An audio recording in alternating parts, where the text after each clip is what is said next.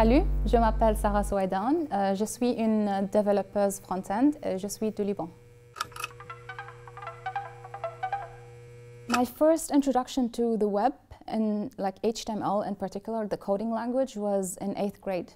We took a course in school. My teacher said he wanted to teach us HTML, and he started writing HTML tags and P tags and stuff, and as soon as I saw them, they felt very familiar. I always say that it's kind of like when Harry Potter knew that he could speak the parcel tongue. I got a book about HTML and I learned all the basic tags, and I created three different websites. And then a year and a half after college, I didn't know what to do for a living. I didn't want to become a teacher. Most girls usually teach after school if they're not sure what they want to do for a living. I didn't want to do that. So one of my best friends, who is also a web designer and a developer, one day I was telling him that I was completely torn. I didn't know what to do, and he was like, "Why don't you build websites? You already know HTML and you're very good at it. So just learn CSS, learn JavaScript, and you can start building front-end websites." So I saw new CSS properties, I started learning about them, and I've been doing it ever since. I had zero experience as a freelancer. I didn't know how everybody else did it. So I took a job for a very little amount of money. I mean, I was building kind of a Facebook app, and I think they paid me $300 only for 2 weeks. I would start working as soon as I woke up. Before washing my face, I would jump out of bed, straight onto my laptop, start building till midnight. So that set the expectations wrong for my client, because he thought that I would always be available for them. They had this, like, every couple of days they would decide to change something about the design, and then I would have to redo everything that I had built before. I got red eyes, my nose started bleeding, my back was destroyed. So physically, I was a complete mess. And I didn't make enough money out of it. So at some point I had to quit. So yeah, I learned not to charge little. I have to learn how to charge, to ask for a fair cost.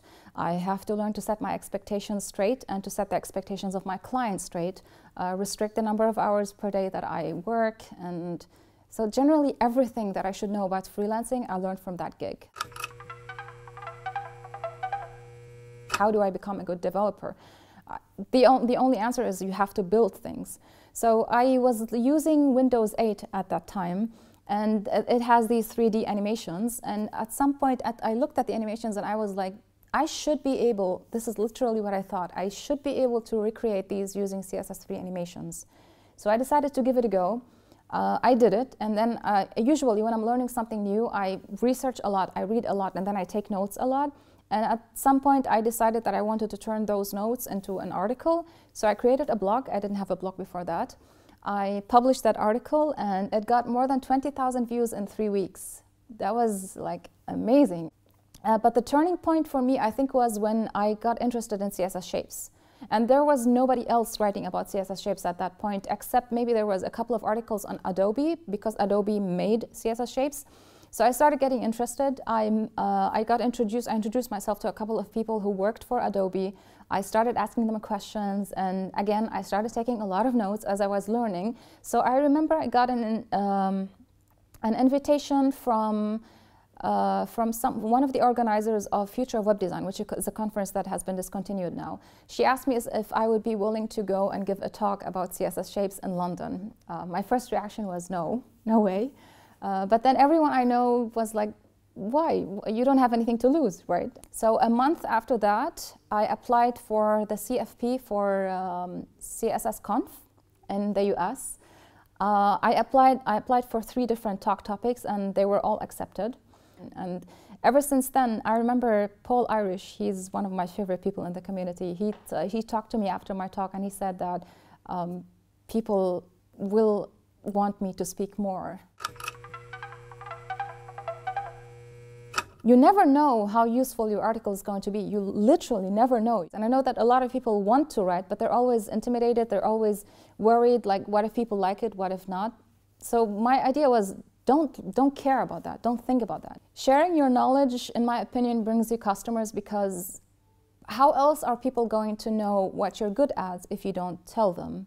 And sharing your knowledge about a particular topic is you essentially telling them that you are knowledgeable about that topic. You may not be the best expert, but you're probably confident enough to share what you know, otherwise you wouldn't be sharing it.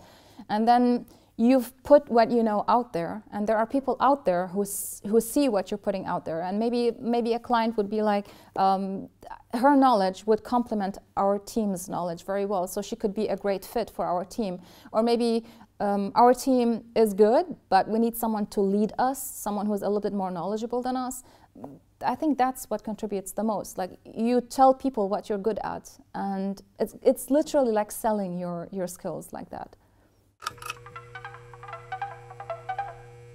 Don't get overwhelmed by what everybody else is doing.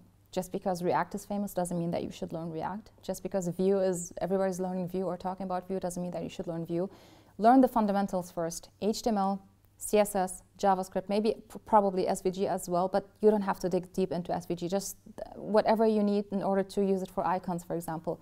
Learn the basics. Once you learn how JavaScript works, then you can start picking whatever framework works for you. And this is what I personally do. I only introduce new tools into my workflow if they bring value to what I'm trying to do. If I don't need a framework, I don't learn it. And the best way to learn is to actually start doing things, start building things. Maybe see a design on Dribbble or on any other website and try to recreate it on your own. And that's how you learn. I'm proud of my speaking because it has helped me hopefully change the way people perceive Muslim women like myself.